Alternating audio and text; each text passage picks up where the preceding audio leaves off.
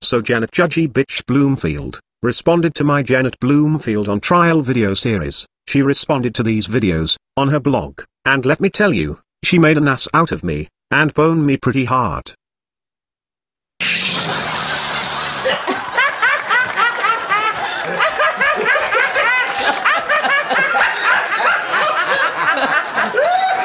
No, she really didn't. She, at best, rambled nonsensically, and at worst kinda pwned herself. At least she admits she didn't bother to watch the videos, unlike Dean Ismay, who writes a fucking novel in the comment section putting his foot in his mouth and then later admits, what was painfully obvious, that he didn't even bother to watch the video Professor Know-It-All was responding to. So she at least has that going for her. I'm not going to make this video too long, I am just going to go over a few parts and respond.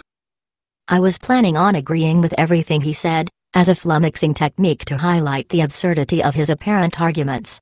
So she had planned on just agreeing with all accusations brought against her, to highlight their absurdity. Okay, Janet, when you're already a confusing self-contradicting nut, you might not want to rely on snark and sarcasm to convey a point. Even when you are trying to be serious, you come off as a confusing pathological lying dingbat. You might want to avoid sarcasm and parody. Seriously, what is up with people thinking sarcasm and snark equals an argument?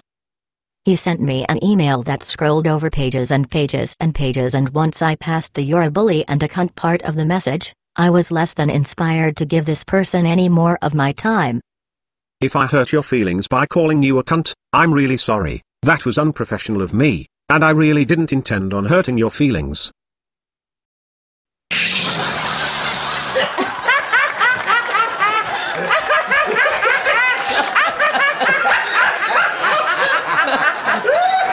That's true, I did say that, calling her a cunt and about her being a bully, but let me give you the context. She said something along the lines of, I will not bow down to the bullies in your audience, and hope you won't either. And I, in my long private message response to her, brought up this statement of hers, and gave a bit of MGTOW philosophy, that we are harsh, we don't pull any punches, we sugarcoat nothing, and will straight up pwn stupidity and dishonesty because we value truth and knowledge. I ended by saying MGTOW are bullies, I am a bully, you are a bully, welcome to the fray, cunt, or something like that. And I said that because it felt like to me, she was possibly trying to damsel in distress, you know, calling the audience, you people, bullies, and I called her out on that shit, but whatever, just wanted to give context to that statement.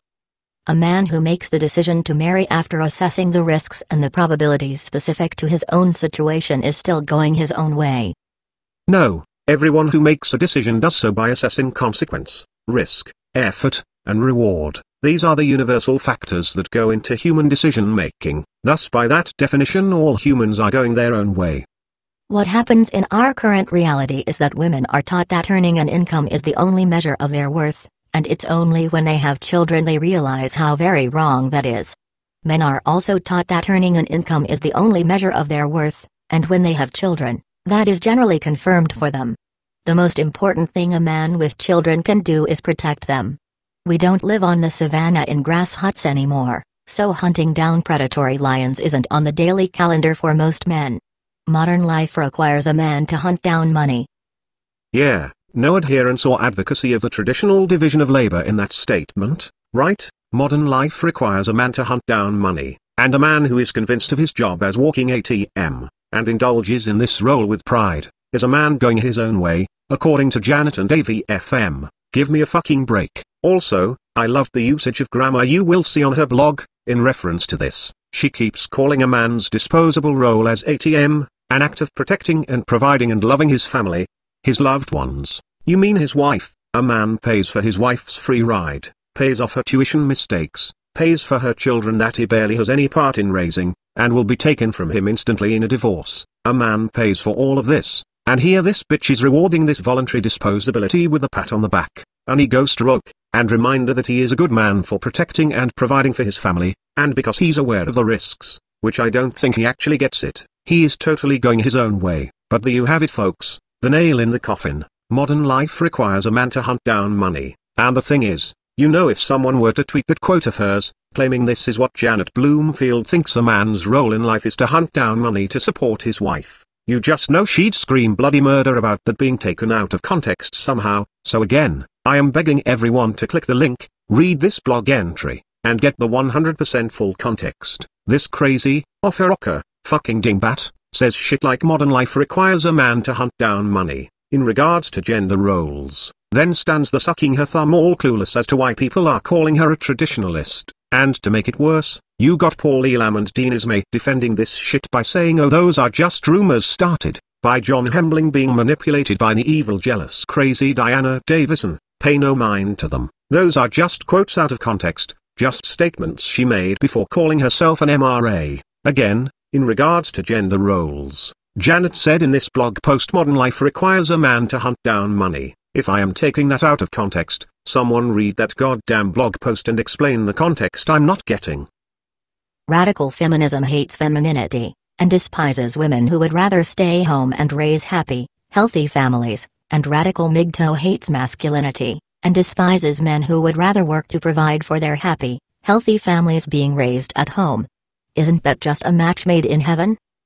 So here she is with the MGTOW is just as bad as the feminists shtick. Oh, and we hate masculinity, right? Be sure to remind us of that when we are criticizing women, and thus their feminine behavior. Oh, and Janet, do remind us that feminism hates masculinity, like you've said in older blog posts. According to these traditionalists, sometimes either MGTOW or feminism hates masculinity, other times feminism and or MGTOW hates femininity, whenever it's convenient for the argument. Oh, and when I say MGTOW, I mean as actual MGTOW, not the traditionalists going their own way, which is the same way as everyone else, but I'm tired of rebutting this semantic sleight of hand they're using against us, this retarded argument they're using, that MGTOW has to mean what the traditionalists at AVFM say it means. Because if we insist that traditionalism and MGTOW are not compatible directions, that's not really going your own way, that's going someone else's way. It's basically, MGTOW can be going the traditional way, and if you say not, well then that's just forcing people to go your way.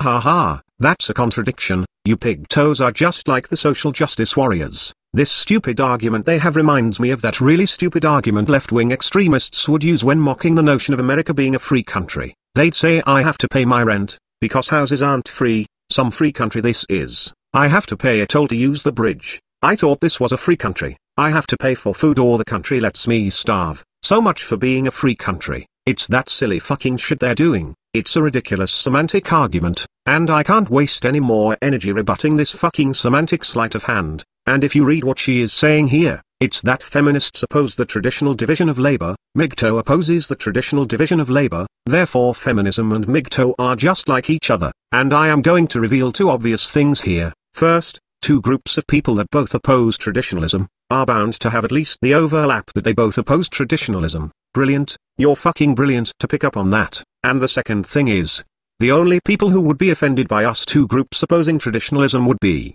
traditionalists. You stupid fucking cunt for brains. I've said it over a year ago and I'll say it again. The only people who say you're as bad as the feminists are traditionalists. And these traditionalist scumbags are every bit as white knight and gynocentric as any male feminist. MGTOW's screeching about what a lazy whore I am, and how much I clearly hate men and think they are cash dispensers are, in fact, insulting my husband and his choices.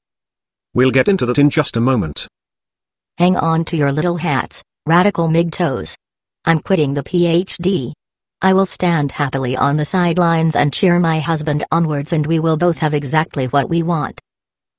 She had cited that her husband is getting a new job, or an alteration of his job, and her working would limit his working options. Don't fucking ask why. I think all of her kids are old enough to stay home by themselves, and I guess it's in regards to the distressing issue of who will pop food in the oven every day. Who fucking knows? I love how this sacrifice is phrased on her blog, as being an altruistic thing, when in reality she also makes it clear she doesn't want to follow through with the degree and work. So what we have is a case of a woman doing what she wants, and basically convincing her simpleton husband it is in his best interest and the best interest of the family. Women are famous for pulling this shit, making choices they want, while convincing their husband that it was really his choice all along, and you can just tell her husband is one of these simpletons who fall for that shit. After all, he has paid off her student loan debt when he married her, or at least I gather as much from what I've heard, and then has provided for her this whole time, and then has put up the money for her to return for a PhD that she has now dropped out of. This guy is paying for any and every mistake the bitch makes, providing her a safety net for mistakes, and a life of endless options. Janet makes choices. He pays for her choices. and is himself convinced these are his choices. Women like Janet do what women do best, make their selfishness look altruistic. Convince their easily manipulated men into thinking he's in charge, and ultimately justifying their privileges, insisting it's good for the family. And some of the supporting comments on the blog just really help put this shit into perspective. One of her commenters quotes a piece from the blog and says this. Laughing out loud, okay, this was really funny. Is it true you have refused a job for 100k per year so you can continue to exploit your husband? I delight in exploiting my husband and he sure doesn't seem too upset about it. You know why? Because he's sheep. Oh, I'm sorry, he's sheep going his own way. Yeah, if AVFM is going to call us pigs going our own way, then they're sheep going their own way. Fuck it, we're not a men's movement, we're an animal rights movement by this point, you know? AVFM is just looking more and more like a voice for housewives, and that's really what's going on here, and it's all because of us radical pigtoe. When the MRM consisted of nothing but belly-aching Republican types stating that feminism was bad because it was Marxist, and women need to get in the kitchen and submit to their husbands like Proverbs says, these fucking rejects were laughed at by women, and had only once in a while a token female, whose primary concern was something like I hate feminism because I need a real man. Then comes men just straight up walking away from this shit and saying nope, I'm done. Ladies, go marry your fucking cats and collect your welfare, I'm out. These men were migto. Now you got women pouring into the men's movement, and defending the sanctity of their stay-at-home entitlement, and stroking men's traditionalist conservative Republican cocks, reminding men how fucking awesome they are for building everything, doing everything, protecting women at their own expense, and providing for their women and family, and how they're the real men going their own way, not like these misogynist radical pigtoes who are just as bad as the feminists. And these men, so desperate to find a Nawalt, too old to change, afraid there are no Nawalts, and too willfully ignorant to look beyond the lens of their right-wing extremist worldview, are falling for this shit, hook, line and sinker. To put this in perspective, how many of you men out there wish you could live a life where all of your college mistakes were paid for by a woman? You got to sit home with your kids, and mostly just sit around watching TV and video games, while she pays you to do this, and you're set for life. I think most of us would enjoy that.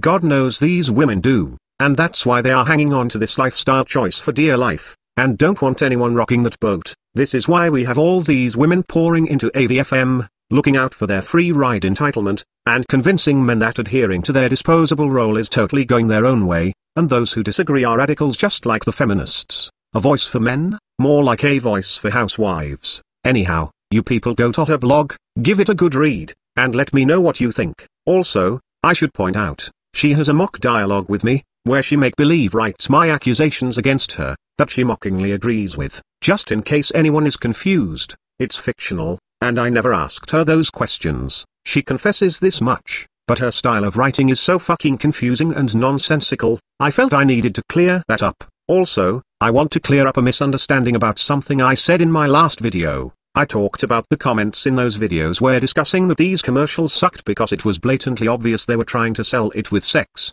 and that this was exploitative to men, or something like that. I had a few people write and say that is not what they seen in the comments. Okay, I want to try to clarify what I meant. The bulk of the discussion in those comments are as you'd expect on any video of that nature. The one with Chevy Colorado is a bunch of Chevy versus Ford mudslinging. What else would you expect? And on the MSI commercials and Ezra commercials, the comments centered mostly around why this or that motherboard company sucks and why they go with Asus or BioStar. In other words, tech talk and brand name loyalty mudslinging, as you'd expect. When I talked about the men in the comments being dissatisfied with having their cock teased or male identity catered to in order to be manipulated into buying a product, what I mean is, when you look at the comments surrounding the topic of why this commercial sucks outside the normal techie griping and brand loyalty style comments, they are focused on dissatisfaction with the manipulative style of advertising.